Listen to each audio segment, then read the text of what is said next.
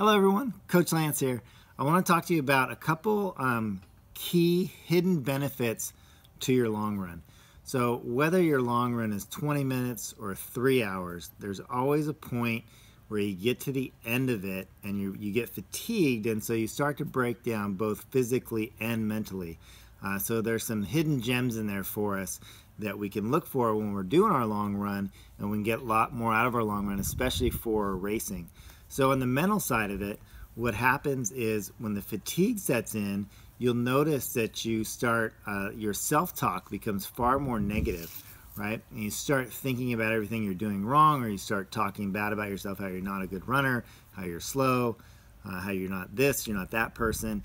And the mental side of it just takes over and really drives us down. So at the end of every long run, whether it's 10 minutes or the last 30 minutes, there's always this opportunity to work on the mental aspect, particularly because it's going to help us when we race. Because when we get into those races, that mental aspect is huge. The person who's stronger mentally can push through that discomfort, where those of us, who are more easily defeated, when we get to that mental side of it, we just kind of fold up or we start walking when we necessarily don't want to walk. So let's use the end of our long runs to work on our mental aspect so that we can use in racing. The other aspect is the physical aspect. As we all know, when we get to the end of that long run, we get tired, and the fatigue really breaks down our form. So in the physical realm, we'll notice that our running stride shortens, our hips will drop, we'll load up the knee more, the foot will be on the ground longer, so there's more ground contact time, and consequently that all leads to slower running. A lot of things that we'll see as well is that the hands will drop, which will also lead to that lower turnover, so cadence will drop. That'll really affect the pace that we're running, so it really slows down. So when we're in the end of our long run, whether it's 10 minutes or 30 minutes, whatever it is for you, that's an opportunity to work on your triathlon running. Think about your triathlon running. What is running at the end of a triathlon other than running tired?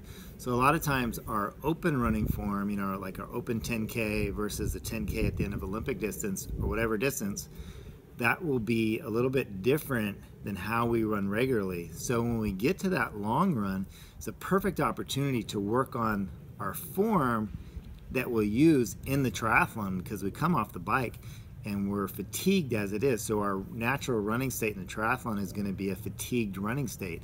And so how do you get there? Well, one way is at the end of the long run is fantastic, because we're trying to extend our aerobic base, and then there is a point at the end of every long run where you start to get tired.